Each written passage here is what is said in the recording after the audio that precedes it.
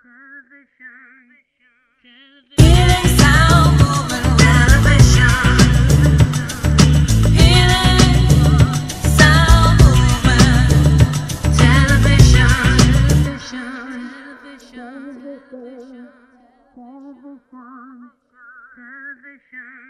Welcome to Healing Sound Movement Television. My name is John Consemulder. Go to HealingSoundMovement.com. Also go to our children's channel, worldpeacechild.com, a connection, internet, movie, website for children to be the future change agents for a better and sustainable world. Go to vitanes.nl and of course go to Peruquois.com.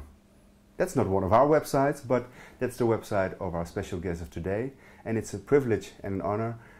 Next to me is Peru Frances, also known as Peruquois, with the amazing voice and musical performance. So welcome to this show. Thank you, John. Welcome. Nice to be here. If people want to listen to your work, of course, they can go to Peruquois.com to check the albums. Of course. Before we go into your amazing voice, amazing presence, amazing music, I would like to ask you what the word sacred means to you.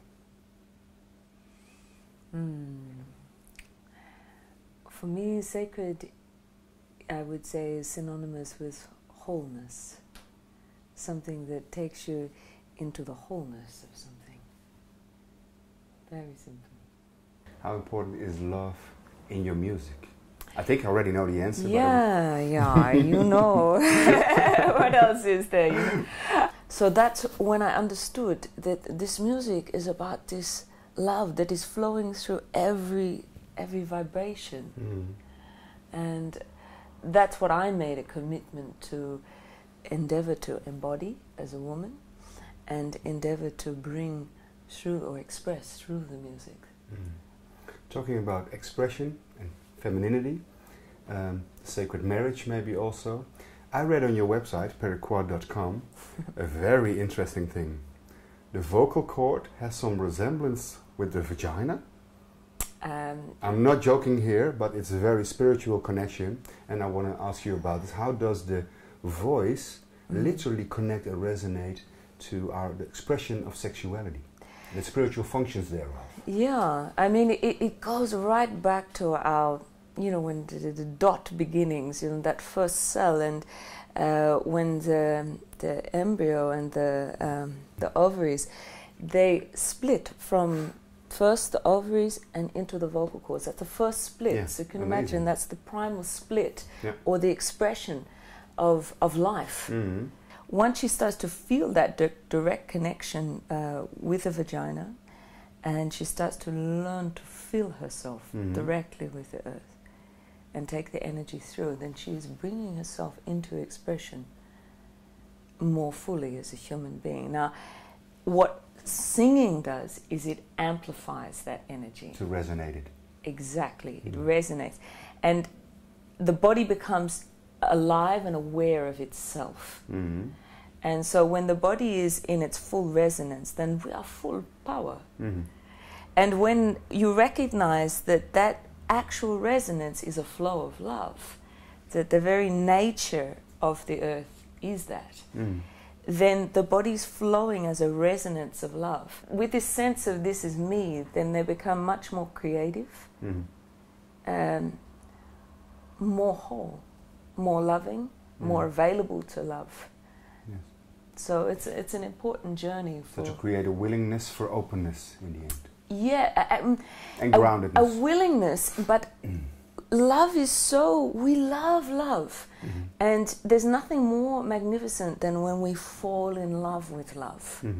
So in a way, you could say my passion is to arise and evoke and in a way to entice a woman to fall back in love with love.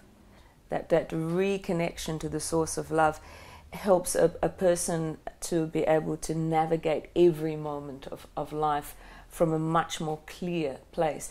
So when a woman is more fully a woman, then she has so much more to give. Now, for her to become more fully a woman is first, I would say, to re-engage with that feminine recognition, but then also to take her into that place where he and she are one. So she has to meet that inner beloved as well, that inner masculine.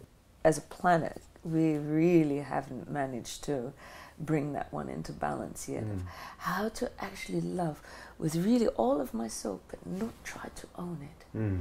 And of course, so in man, there's that fear that if I give myself fully to a woman, she's going to then own me. She's going to steal all my energies She's away. going to control me. She's going to cut my hair like that. And so there's not so many fearless lovers on the earth because of this fundamental doorway has been so battered and broken. A relationship is here to actually bring each other back to the source of our love. To be mirrors. To be mirrors, but to dive in. To make a commitment. The commitment is to dive in through all the shit and all the pain and keep diving back to the source of love, no matter how thick and smelly and awful and syrupy and that conditioning is, to make that commitment to keep diving back down into the source of it.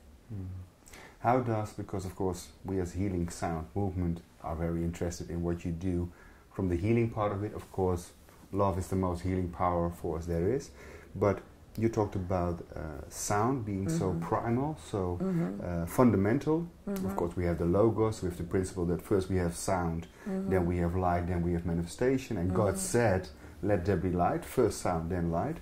How important in your work, and maybe you can describe this process, is sound as a healing modality, because it can break open through resonance and entrainment all kind of obstacles. What is your experience in your workshops, in your music, in your own performances, so to speak, how powerful sound can be as a healing modality?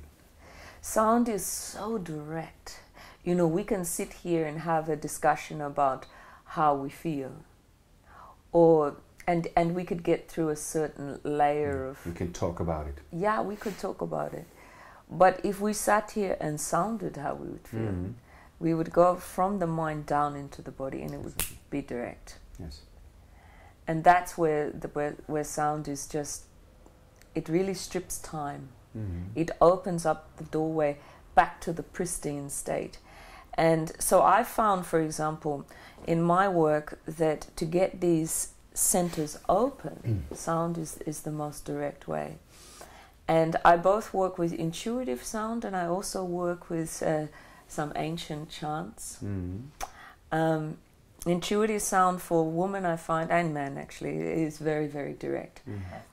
So we often think about singing as coming from the chords. But from the principle that I work from, I would say that the vagina sings. You know? That's hard for men to do, though.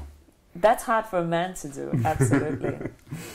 For man, it's a little bit different. Yes. I work differently with men. Sure. But for women to actually get the vagina or the yoni, that doorway open and sounding, it's a very, very direct way for her to start to actually open up and release a lot of the emotional trauma that is stuck in the body. So then there's a sense of, wow, this is my home. I'm home inside myself. And that's a very beautiful thing to see open up inside of a woman. Now, you use music in your workshop also as therapeutics. Have you also used music in a more consciousness-raising kind of awareness, another kind of healing, of course, but are there any specific goals? I would always almost say you try to reach with different kind of CDs or different kind of performances, different kind of workshops, and if so, can you mention them, explain them? Well, what I've just spoken about, really I've worked with a CD that I've just created called Emotional Cleansing. And that's where basically I've evoked the state through music of the feeling of the womb and that grief that is stuck globally. In a way, that's also an altered state of consciousness, to get back to your original state. Yes. So in a way, with sound and the music that I use in the workshops, or women can take the CD home with them, of course, and practice on their own, is I've gone to the vibration of the distortion, but I've also gone to the vibration where there's wholeness. So it triggers both levels in the woman's body when she listens to this, to evoke her into her own expression of whatever that pain and grief is. And it's also an opportunity, I might say, or might ask, for cosmoplanetary factors to come in, because it's a cyclical, energetic input. Absolutely, because when the womb, because if we take the micro-macro principle, when the womb is opening, you've opened to the cosmos. You've opened to that alignment with the whole cosmos. So a woman is in her cosmic nature when she's bleeding. And you can see how far away as a world culture we've come from a woman being, I'm bleeding, I'm in the cosmos. To know I'm bleeding, it's so annoying, you know? The upside world, the world turned upside down. It's completely inside out, or outside instead of inside, literally. So when I composed this song, then I had to go into this space, and but to express it through word, because the bleeding state is not a mental state. By the way, I hope you have your own studio, because otherwise I can imagine you calling the producer and saying, I'm bleeding right now, do you actually have some free time for your studio? Yes, I'll bring some towels, it's fine, just arrange the space, I'll do the sacred space. I can imagine your own studio would be very convenient in those inconvenient Absolutely, days. yes. My little laptop in my home studio is great. But it's funny that you mentioned that, because after I had composed this song, I did ring my producer and I said to him, hey Pedro, I really want some studio time, but you should know the song's about bleeding, you know. And he had just produced my Emotional Cleansing CD, you know, and he'd been through hell with this, because when he was mixing whatever the emotion was, as a sensitive producer, he was going through the whole energy, for example, of anger, you know. And he was really like trying to mix, but it was like, imagine like say 2 or 3 days on this really powerful sound of anger, and he was like, you know? I'm so relaxed, it's okay, go on.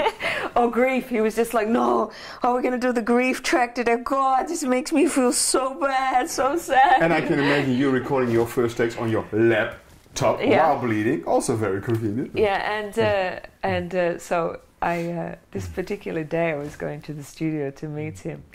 I just found this fantastic project. Someone had posted on Facebook, and somebody, it's the cervix project, and somebody had actually just photographed over a period of time many different women and the 28-day cycle of how taken photographs inside the cervix and how it looks over this. Like they do with the moon, but now the inner moon. Now the inner moon opening. And I had posted it on my page, and my producer, I rang him and he said, oh my God, bro, I was eating breakfast and I got your cervix post, you know. I really felt sick. I can't choose which album cover to choose from the 28 you just gave me, sorry. We need a bottle of red wine in 2 hours. Yeah. I feel that if we start to listen to that inner calling, that's, I think, for any human being, that's the first place to begin.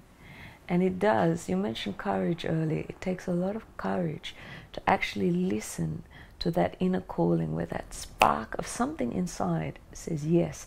That's always the sign of it, that there's an opening that happens in the body, in the heart often, in the body, and there's that sense of thrill. And that's the calling.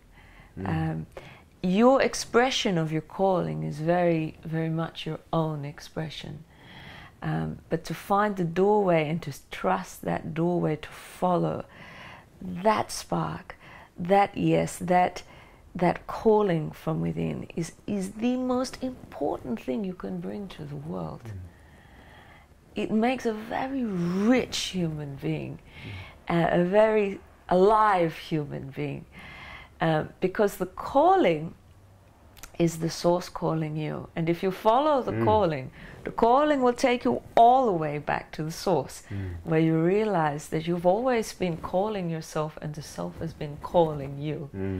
Then we have union, then we have the marriage, then we have love opening up through this body, because then if I'm following my calling, I'm myself. And that, as I get older, I realize that I'm never actually doing anything. I'm just being myself, following my calling. That sounds like a good job, by the way. It's a great job. It's a very, very beautiful job. If you can imagine as a human being what it is that you love and so naturally comes to you, and you really follow that and give yourself to that, then you're being yourself, doing your work. Sounds good to me. Sound is very important, so it sounds good to me. I want to thank you for your time. and also, well, it was a good communication. Thank you for your time. And for our listeners, go to HealingSoundMovement.com, worldpeacechild.com. But first, and mainly, go to Peruquois.com for all her amazing music, therapeutics, and love she spreads throughout the world. Thank you for your time. Healing sound movement renovation. Healing sound movement television. Television.